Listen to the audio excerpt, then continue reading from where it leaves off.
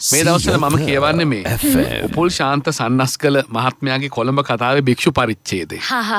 මේක දන්නෝ දන්නති නොදන්නෝ නොදන්නති ඒක ප්‍රශ්නයක් නැහැ. මං හිතුවා මේ නම් ගම් මේවත් එක කියලා මේවා කරන්න ඕනේ. ඔව් අනිවාර්යෙන්. මං උපුල් ශාන්ත සන්නස්කල මහත්මයා කියනවට වඩා මමත් පුරුද්දට සන්නස්කල සර් කියලා කියන්නේ. එතුමා මට ජීවිතේ කිසිම දවසක ගන්නලා නැහැ. මම විද්‍යා විෂයන් හදාරපු ශිෂ්‍යෙක් නිසා. හැබැයි පොඩි මට උණක් තිබුණා මේ සන්නස්කල සර්ගෙන් සිංහල පන්තියෙන් සිංහල ඉගෙන ගන්න. දැන් සන්නස්කල සර් ගැන එක කෙනා එක කතා කියනවා. යට රැඩිකල් විදිහට සමාජය දකිනවා කියලා. ඒක එතුමාගේ වැඩක්. එතුමාගේ පොත් කියවන එක මගේ වැඩක්. ඒක අදාළ නැහැ. නොකියවා ඉන්න එක ඔයාගේ වැඩක්. Yes definitely. මේ පොත කියවගෙන යද්දි සමහරලාට මට මාව හිනස්සන්න කෙනෙක් නැති වුණාම හරි මම මේ පොතේ පිටු අද්දයක් තුනක් කියවනවා.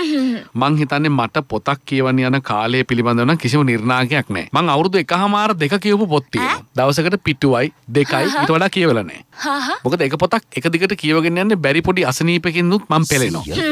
මට පොඩි වේදනාවක් එනවා ටිකක් වෙලා එකම පොත කියවන්නේ නේද කියලා වෙන පොතක් කියවනවා. අපිට නම් ඕනේ ටක් ගාලා කියවලා ඉවර කරන්න. මට එහෙම හදිස්සියක් නැහැ. හදිස්සිය කියලා ඉවර කරා කියලා මං කොහේ යන්නද? කොහොම කරක් ගෙදරනේ පැයින්.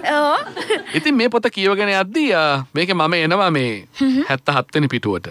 ඒ හරිය ලස්සනට එයාගේ කතාව සනස්කල සර් කියපු කතාව මම මගේ වචන වලින් කියන්න. හරි. රොටරියේ ක්ලාස් කරන වෙලාවේ එයා කියන්නේ මේ පුද්ගලයාට අමුත් එක් කියලා. අමුත් එක් ඇවිල්ලා එයාගේ ඉස්සරහා පළඟ බැඳලා ඉඳ ගන්නවා. දන්නවනේ පළඟ බැඳලා ඉඳ ගන්න විදිය කකුල් දෙක නමලා ලස්සනට අර භාවනා කරන ස්ටයිල් එකේ වගේ ක්‍රමයකට ඉස්සරහා ඉඳ ගන්නවා. ඉස්සරහා ඉඳගෙන ලොකු පොතක් පෙරලනවා. ඊට පස්සේ ඒ පොතේ තියෙන එක පින්තූරයක් පෙන්නනවා. ඉතින් සර්ත් බලනවා සන්නස්කල සර්ත් බලනවා මොකක්ද? ලස්සන ගෑනු ළමෙක්. සන්නස්කල සර් කියන විදියට මේ පොතේ කියන විදියට ඔබ දැකලා තියෙනවා නම් කවුරු හරි ලස්සන ගෑනු ළමයෙක් ජීවිතේදී බය නැතුව කියන්න පුළුවන් මේ කියන ගෑනු ළමයා අර පින්තූරේ ඉන්න ගෑනු ළමයා ඔබ දැකලා තියෙන ලස්සනම ගෑනු ළමයාට වඩා 100 ගුණයක් ලස්සනයි කියලා. එහෙම උපමාවක් දානවා ඇත්තේ ළමයි ඒ තරම් ලස්සන නිසා වෙන්නේ. අනිවාර්යෙන්. දැන් අර ආපු අමුත්තා සන්නස්කල සර්ට කියනවා. හරි. මේ තමයි මං අර ඔයාට කිව්වේ මගේ රුසියානු පෙම්වතිය නතාෂා. එයා ලංකාවට ඇවිල්ලා මාව එක්කගෙන යන්න. මේ අර අමුත්තා කියනවා සන්නස්කල සර්. නතාෂා ඇවිල්ලා මාව එක්කගෙන යන්න. එතකොට සර් අහනවා ඉතින් ඔබ රුසියාවට යනවද? නෑ මචං. මට එහෙ සෙට් වෙන්නේ නෑ මචං. දැන් සන්නස්කල සර් කියන විදිහට මේ අමුත්තා ප්‍රතිසංස්කෘතිකවාදියෙක්. ඒ කියන්නේ අපි මේ සාමාන්‍යයෙන් විශ්වාස කරන ජීවන කතාව දිවි පෙවෙත නෙමෙයි එයාගේ විශ්වාසය. එයා ජීවත් වෙන්නේ එයාට ඕන විදිහට. එතකොට සර් අහනවා එතකොට මචං මෙහෙත් මට සෙට් වෙන්නේ නෑ මචං. මං යන්නේ නෑ මචං කියන එක වෙන විදිහකට කියනවා.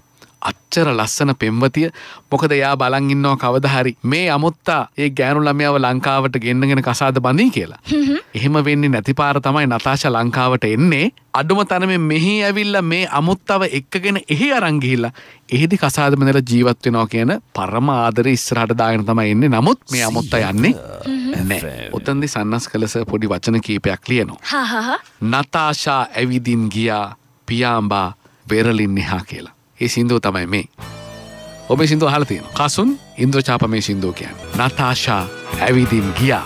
ඒ වුණාට ඒ අමුත්තා පසන් කොඩිකාර ගියේ නෑ. එයා ඊට පස්සේ කාලයකට පස්සේ මේ ජීවිතයෙන් සමුව අරන් ගියා.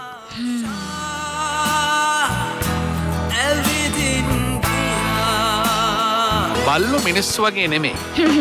ඌ තමන්ගේ මිත්‍රයන්ට ආදරය කරනවා. හතුරන්ව හපා කනවා. මිනිස්සුන්ට එහෙම ශුද්ධ විදිහට ආදරය කරන්න බෑ. ඔවුන් හැමතිස්සෙම ආදරය සහ වෛරයකට කලත ගන්නවා. පිල් පෙස්ටොරෙට් එහෙම කිව්වා කියලා සනස්කල සර්ගේ භික්ෂු පරිච්ඡේදයේ පොතේ තියෙනවා. මං ඒ පොත තාම කියවනවා. මටත් කියවන්න ආසයි.